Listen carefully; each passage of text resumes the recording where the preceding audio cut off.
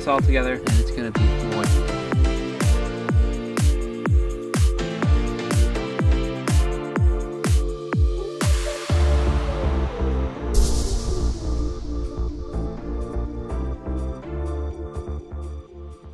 Hey guys, we are doing a little bit of a different kind of video today. I'm just at my parents' house, who we installed a pond for 2 or 3 years ago now, and it's still running throughout the winter, which is definitely able to do. And I just wanted to show you guys what that kind of looks like in the winter season. So yeah, let me turn you around and I will show you how everything works here.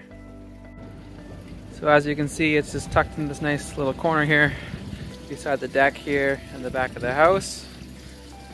Super cool for interacting. We got this little, the deck kind of overhangs there. You might notice a couple things right away. You have an aerator right there keeping a hole in the ice, and also the waterfall is still running, which creates really cool ice formations and whatnot. So leaving it on for the winter, you can see all this, see all the ice form on the waterfalls and whatnot. Gives it a little different look. And then when the lights come on, it lights all the ice up and stuff, so it's pretty cool.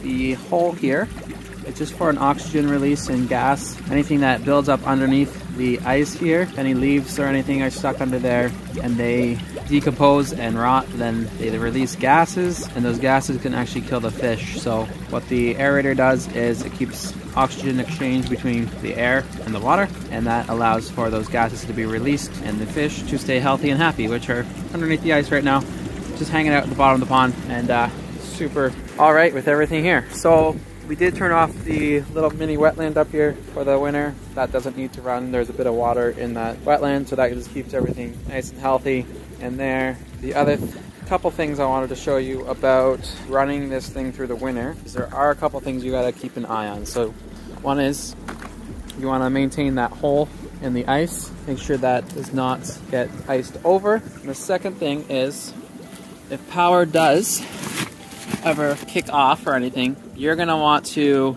make sure that you have access to your pump. So this is the skimmer box here. If you haven't seen one of these, this just houses the pump and then it pulls in the water, so everything, all the leaves and everything come in here. Usually there's a net in here. The net must have been removed, but it just makes it easy to scoop out leaves and whatnot. And that doesn't really have to be in there right now because there's not really any leaves falling on the pond, as you can see. So the other thing I wanted to show you here is that you can easily unscrew this. This is just a release for the pump, so if the power were ever to trip off, you are able to just unscrew that if the power is off for extended amounts of time.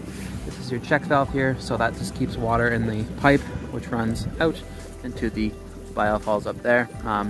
So you're just going to want to unscrew that, otherwise the ice will freeze in the pipe and it can blow a line, which you do not want to do.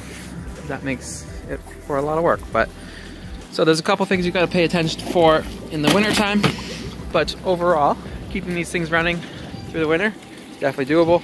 You get super cool ice formations. You get to enjoy it throughout the winter, and yeah, hopefully that was just a little insight on keeping your water or waterfall or your pond running throughout the seasons, and allows you to experience that as well. Enjoy your day.